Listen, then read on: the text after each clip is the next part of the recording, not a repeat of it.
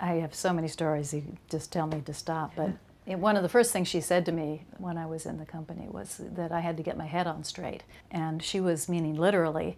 I had sort of a default position that was sort of a tipped head so the light could catch the cheekbones. And sort of a balletic type sort of a balletic, you know, this is how we stand beautifully on stage. She recognized immediately that it was a default position for me, that it had no meaning, no intention. It was automatic pilot. And she wanted me to get my head on my shoulders and understand the power of my spine and the power of who I was and be direct and focused. And, you know, that's a life lesson. Get your head on straight.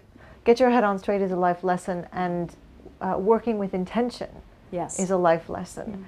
So with that, and in fact that is a perfect segue to my first question, which is how influential do you think the arts are, whether it's dance or literature, architecture, in influencing the ethics of our day or of their day and of future generations?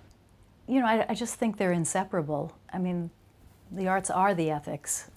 They are the soul of man, as Martha said on many occasions. And they ask us to examine our lives and relate to themes that are larger than our day-to-day activities, themes that other humans, regardless of what country they live in or what culture they belong to or what religion they belong to or what their profession is, are all accessing or should be.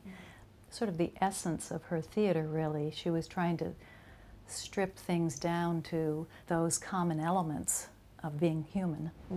And for her, was it very much through, first of all, the human body and how it moves and how it expresses itself and expresses ideas, but also this idea of bridging cultures and bridging across religions is so fundamental today. And would you say that it's still the case for the Martha Graham Company today in your school, that it's very much, that the starting point is very much the human body?